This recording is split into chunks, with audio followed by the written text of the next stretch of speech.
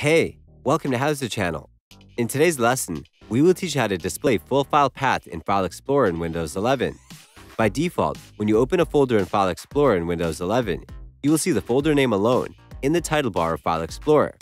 However, if you want to display the absolute path of your current location, go to Taskbar Search, type File Explorer Options, click on it to open. A new window will open. Go to View tab. Check Display the full path in the title bar option. Click on Apply and OK.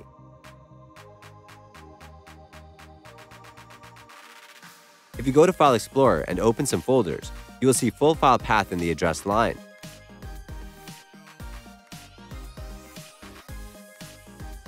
That's it. Thanks for watching the video.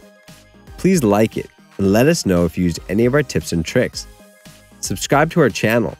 We upload new tutorials every day. See ya!